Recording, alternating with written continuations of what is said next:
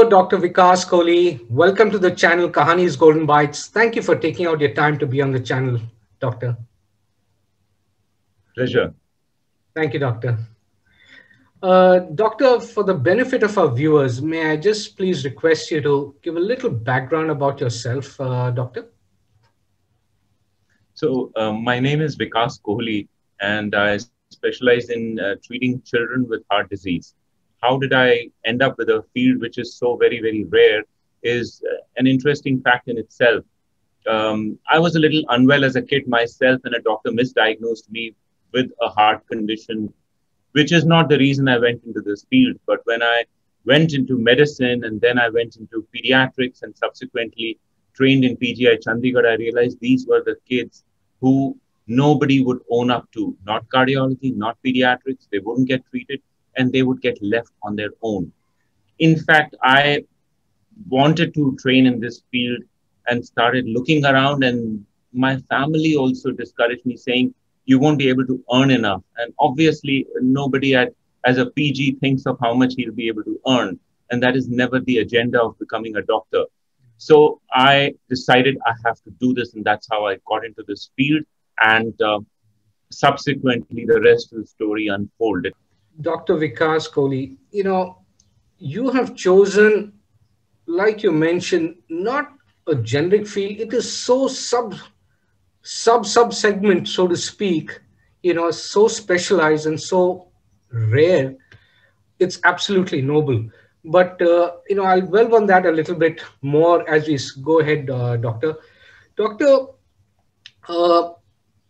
you also went overseas. Where did you go, Doctor? So just a minute or two about how that happened. And, the head of PGI was a cardiologist at that stage. Okay. And a very eminent national cardiologist. And he retired a few days before I finished my post-graduation. He was a very tough person. And I wanted to know from him how I can become a pediatric cardiologist, because there was no training program in the country. So I just called him on the local PGI internal phone network, saw his extension, called him up at his home. And my colleagues were telling me, you'll be orbiting Pluto if you go and try to meet him or call him. He's such a tough person. I was shocked. He said in a very British style, Dr. Kohli, can we meet at 6 p.m. in the evening at my residence? And I was like, sure, why not? And he welcomed me in. He got me a tray of, cookies and tea and said, how can I help you? Please tell me. So he wrote a recommendation letter from me out of the blue. It did say that Dr. Kohli is in need of mentors and is looking for somebody who can guide him through this. So that was my beginning. And he told me very clearly, because either go to USA if you want a proper degree, or go to Australia if you want another kind of degree. UK will not give you a degree, it will give you experience in this field. I said, US it shall be. And I had no clue how to go to US. I wrote to 50 training institutions in pediatric cardiology in 1992. I wrote to 50. I knew their criteria, and I knew I did not fulfill their criteria. I wrote to 50 of them. I remember clearly laying out 50 envelopes, getting 50 stamps, 50 photocopied letters, and going and mailing them. I got 50 replies, all saying, no, we can't take you. Yes. And I said, this was expected. And I went on, and they said, you have to come here, do your residency all over again, and then we can accept your application. Oh. And so I went to US, I went to New York, I got it in Bronx, and I worked there. And within 1 week, they started labeling me as the encyclopedia guy from India. And within 2 months, they said, can you be our chief resident, which is like a very high post. And finally, I got into Miami. I trained in Jackson Memorial in Miami, and I was ready. Now, when I was training, at no stage I thought I'm going to live in US. At no stage. Really? I have no wish to live there. Absolutely. Really? In fact, I have my diaries. I'm a diary writer. So every day I would make notes. My wife would ask me, what notes are you making at the end of the day? I would write how they run their peripheral clinics, how they cover the remote populations, how they have an integrated network of healthcare system, what is the insurance system they have for children with heart disease, which is so very different from the insurance system for children per se. There's a special fund and a special bill in in the Senate which goes through for children with heart disease every 5 or 10 years. So Amazing. that's and how their hospitals function. So I took down all those notes that when I go back, I have to do all these things because I may forget the details. And I finished my fellowship and I said, hey, let's try and go back to India now. And I came and I met the topmost cardiac hospitals in North India and South India. They did not take me. And I've been through that cycle. As a pediatric cardiologist, you go through that cycle very easily and many times that you were refused. And I said, what do you want from me that you will accept me? He says, you have to be in India. Many people come to us from US, meet us, go away, they never come back. So you convince us. So I said, I have to move out of US. I got a job in US I worked in it for 6 months and I realized this is not my cup of tea. I am just a spoke in the wheel. I will not be able to make a difference to the system while kids will die in India. I have to reinvent the Indian wheel for Indian kids. And I started looking at where can I get in a large experience because this is a skill-based field. It is not just a knowledge-based field. So I looked at the globe and I discovered country-wise, China has a very big program. Far East, no country has, UK has. And I incidentally came across a program in Saudi Arabia of all the countries. The king of Saudi Arabia had a kid who died of heart disease, couldn't get him treated. So he made a hospital, the Prince Sultan Cardiac Center for kids. And he gave it 2 planes, airfields, everything. And he said, any kid in the country who has heart problem, airlift him, bring him here. This is the biggest one. And he got the biggest people, the first guy who did angioplasty in USA, the first guy who did a ballooning, a stenting, all those people worked in that institution. And he built that institution to very high standards. I looked at everything critically and I said, this is the place I have to work. Now, incidentally, what happens when you land from USA to Saudi Arabia? I landed and I said, let me unpack my computer. I still remember very clearly, I had an Apple desktop, the older ones which were there. And I unpacked it and I said, where is the internet connection? And I connected and I said, let me start looking for jobs. I need to exit from this country. So this is how I initiated and kind of reached a platform from where I could launch myself and get into India. So, Vikas, how long were you in the US? For your studies and your fellowship? How much time did you spend in the US, Vikas?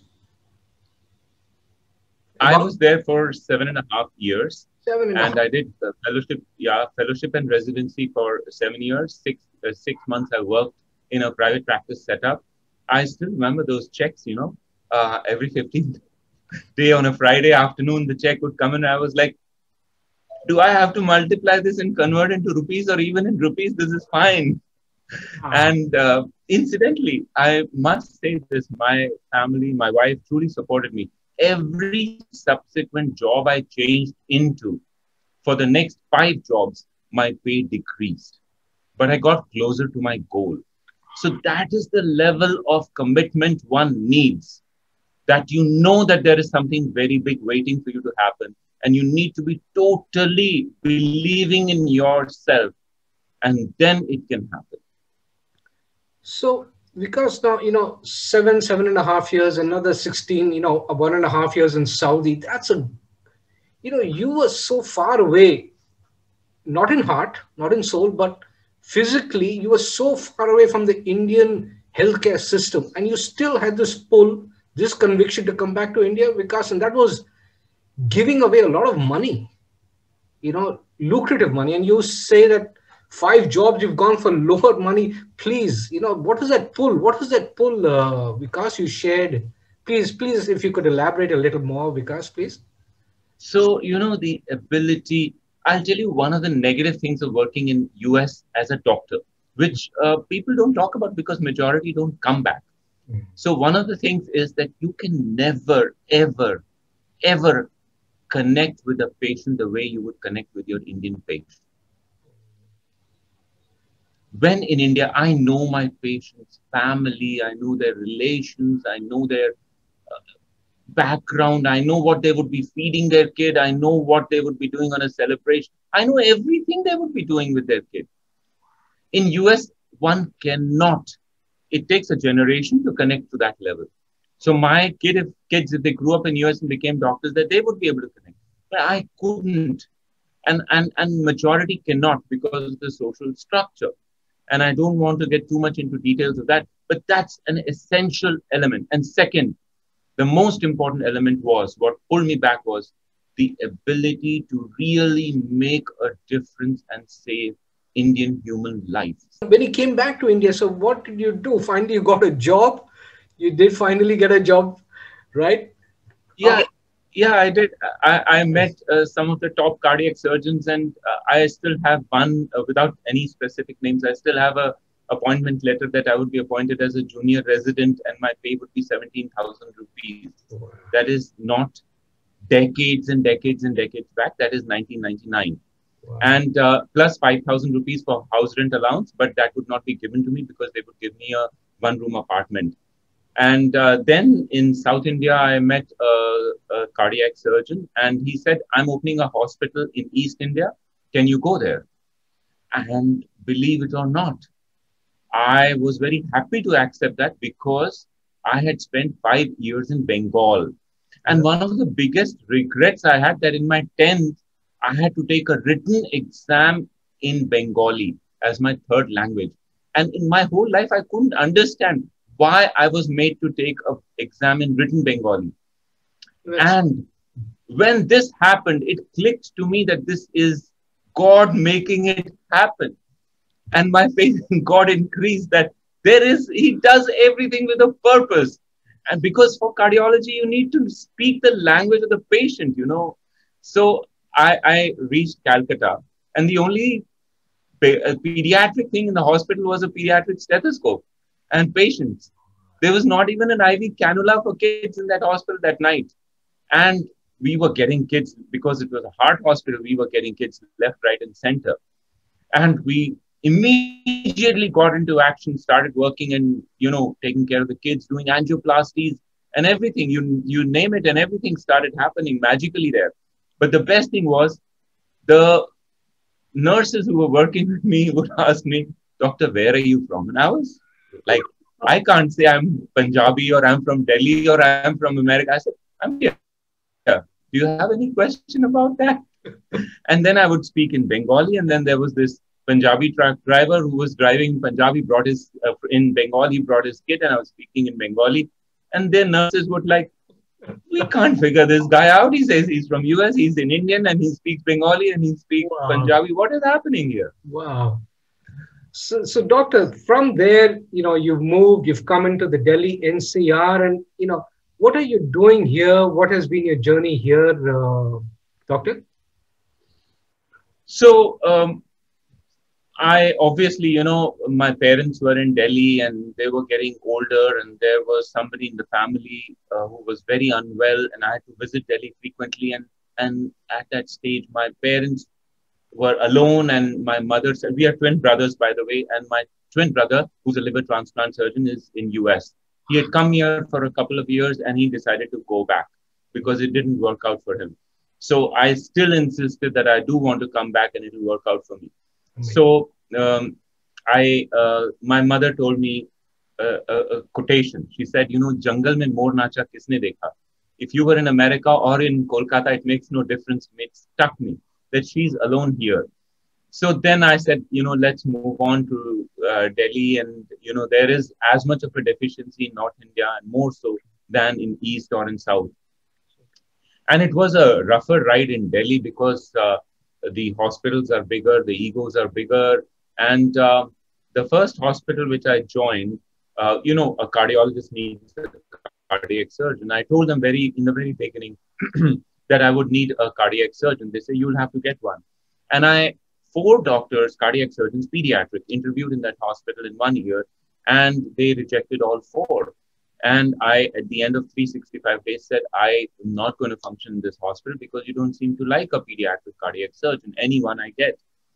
And the other doctors who were all retired doctors from AIMS and other fields, they were like, Vikas, where are you getting these cardiac surgeons from? Because there are only one or two we know, but you got four here for us.